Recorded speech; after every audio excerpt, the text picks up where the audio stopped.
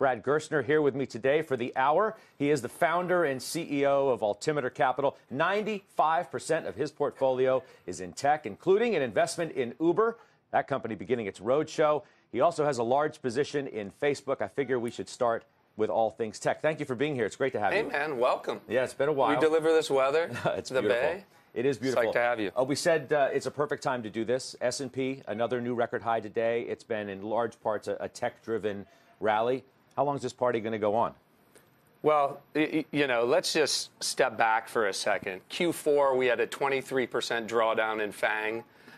It feels like a party today, but we're just back to where FANG was at the end of Q3. I think if you take a longer perspective on this, we're as excited about technology as ever. We think actually the pace of innovation is accelerating. The cycle time on innovation is shortening. And so, you know, I think I heard people call the top of tech in 2005, in 2011, in 2016. Far more money has been lost avoiding tech because you thought it was at the top than just taking a consistent approach to investing in innovation, and this is the heart of innovation. Okay, so I'm looking at Facebook shares as we speak, 194 bucks. Let's just call it that. Still ways to go to get to the high, not all that far. Really intrigued by the move you made in December during the drawdown. You put 20% of your fund in Facebook. Over 20% of our fund in Facebook. Why? You know, I often say to our team that, you know, our goal is to find fantastic companies with multi-year growth opportunities that for some reason or another, at a point in the market cycle, people are misvaluing. It was very clear to us in Q4 the reasons why the market was misvaluing Facebook. You know, I would hear from portfolio managers in New York, my son or daughter no longer use Facebook, even though they had moved to Instagram. Everybody was worried about what they were hearing out of Washington, D.C. And so we were looking at a company that was growing over 30%. Our numbers were higher than consensus and trading at 9 times EBITDA. Even today at $190 a share, Facebook trades at a lower multiple than Procter & Gamble, a lower multiple than Walmart, two companies that are barely growing. What about all the issues that exist around Facebook, though? I mean, there's a reason why there was so much criticism, don't you think? I mean, listen, there is no doubt that the social implications of having a platform with 2.5 billion daily users are profound. We're grappling with those as a society. The management team is grappling with those. They haven't been perfect. But there is no management team in business that I would rather have grappling with these issues than the management team at Facebook. If you listen to their earnings call, Mark Zuckerberg's authenticity about tackling these problems, the dollars they're using to tackling these problems. Just let me give you one example. They said in their transparency report and on the quarterly call that using artificial intelligence, which they've invested billions in, they detected 99% of the hate speech attacks occurring on the platform before they were reported. This is a management team that is open, that is honest, that is transparent about the challenges.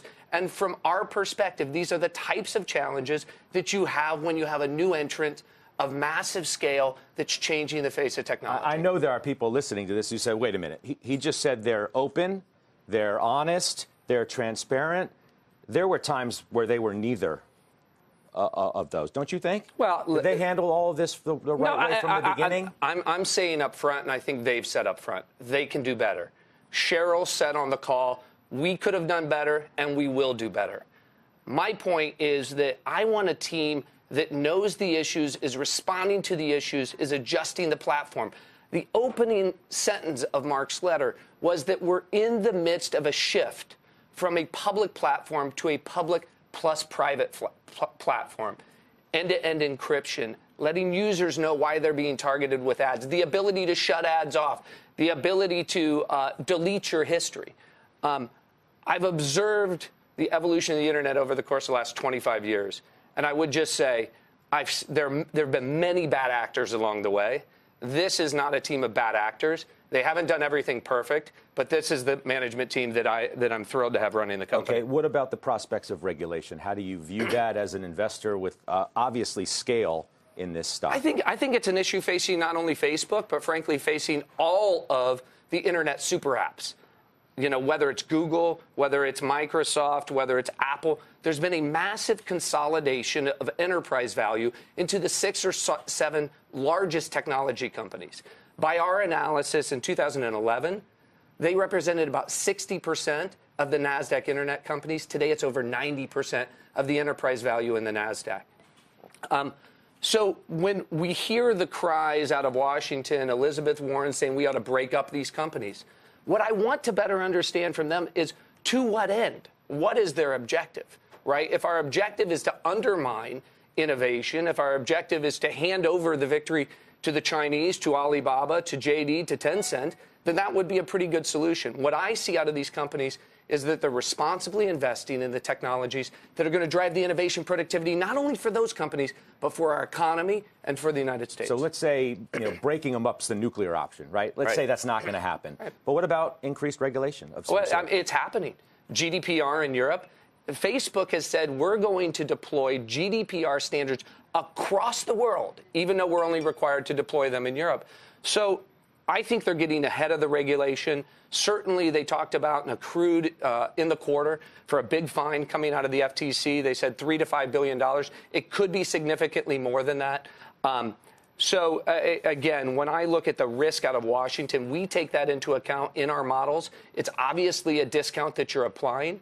But for a company that we were buying at a discount to Walmart and P&G for massively more growth, much better technology, and really driving the future of innovation, we think we're given a steal of a lifetime. I look at your top holdings. I don't see a Google, for example. People often look at these two companies not as competitors in some respects, obviously, but their valuations are attractive. Why Facebook over Google? Yeah, so, tremendous respect for Google.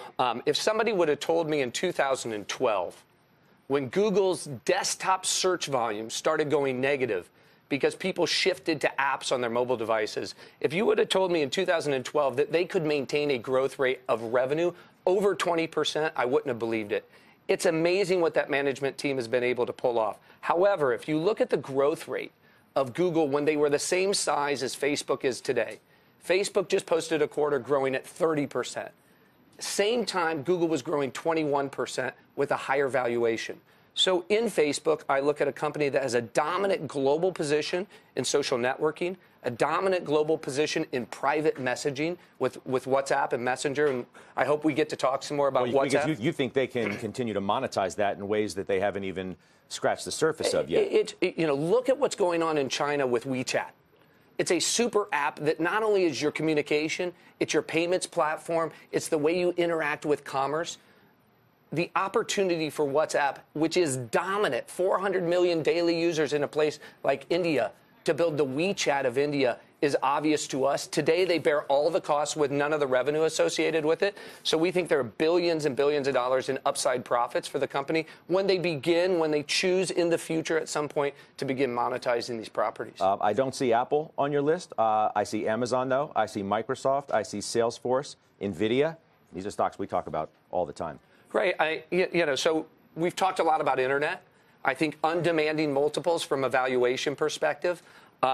We had the big retracement in FANG. We own Facebook today at 18 times, earnings below a market multiple, which we don't think makes a lot of sense. But if you look at software, so our largest software position on the public side is Tableau. On the private side is a company called Snowflake, which we'll talk about later today with Pat Grady. Software clearly has had a lot of multiple expansion, right? I remember in January of this year, Stan Druckenmiller coming on saying, I'm negative on, I'm skeptical of the economy, I'm skeptical of the market, but I'm bullish on software, right? When Stan Druckenmiller is talking about being bullish on software, right? We're in kind of the higher end of the multiple range. So multiples, historically, the median for growth multiples has been about 7 or 8 times revenue. Today, closer to 13 or 14. Slack, Zoom trading over 30 times forward revenues. Yeah. So business software is like the hottest thing right now. Software is the new internet. But I think there's a lot of justification for it. The fact of the matter is we're going through a once-in-a-generation replatforming of all of enterprise software. This is a $1 trillion annual spend category that's being totally replatformed the first time since I've been investing. And this is not a one-year phenomenon, a two-year phenomenon. I mean, you've been covering this for a long time. We've been talking about Salesforce, which has transformed this city for a long time. It's hard to get your head around the fact that we're still just getting started. For United Airlines, they're just starting their move to the cloud. For Expedia, they're just starting their move to the cloud. The cloud adoption that has occurred to date has been mostly companies starting up, Uber, Airbnb, Pinterest, that never had an on-prem software stack. Instead, they started in the cloud. Well, now we have the Fortune 1000, Global 1000 moving in an aggressive way to the cloud. That will be a trend that will affect our investing for years to come. Okay, you just mentioned Uber, going to go public soon. You're an investor. When did you get involved with Uber? We didn't get involved in Uber until Dara Khosrowshahi came on board as CEO. Okay, so late. So later in kind of their investment life, but we've co-invested in the last 3 rounds of Uber. This is a massive global opportunity, and Uber is the global leader. I think what a lot of people underappreciate in the United States, Lyft and Uber are pretty close competitors in many markets like San Francisco around ride sharing. But Uber is a massive global business. It is larger than every other ride-sharing company in the world, including China, put together, right? And so when you think about the scale advantages that accrue to the winner, 70-30 markets, 80-20 markets around the world, we think that they have the best opportunity to not only own those markets, but to really drive the profits that we expect out of a market leader. You'll buy in the IPO? We will. And you'll plan on sticking around for a while in that name? We will. We love the management team. Listen, we knew when we invested this was no get-rich-quick scheme, right? If you're underwriting into the IPO and you want to flip it, we saw what happened in Lyft. People who bought in the IPO, the stock is down 30% off of the IPO pricing and even more off of the intraday high, okay? I don't think that's not what we do as investors. We're underwriting to the next 3 to 5 years. And over that period of time, we expect that Uber's going to get to their target profitability they talked about in the S1, which is 40% contribution margins, 25% EBITDA margins. We already see that in some of their mature markets. That's the biggest question, obviously, that people have. It's like, well, they're not profitable. Right. We don't know if they're or when they're going to be profitable. It was the overhang on Lyft, and they're asking the same questions about Uber. And it's totally justified. Skepticism of these companies coming into the public markets where they have negative unit economics, where they're still unprofitable, is something that investors should be asking. At the end of the day, these are venture-like bets in the public markets, right? They're going to be more volatile. But think about Amazon when they went public. Jeff Bezos would come on his earnings calls and say for years how they were going to be unprofitable, investing in those future opportunities. For those who chose to get on the ride and believed him, they were rewarded with amazing returns. However, skeptics ruled the day for many, many years. And I think with Uber, Dara has said he expects and wants to be the Amazon of transportation marketplaces. I think they have the opportunity to do that, but it's not going to be a line straight up and to the right.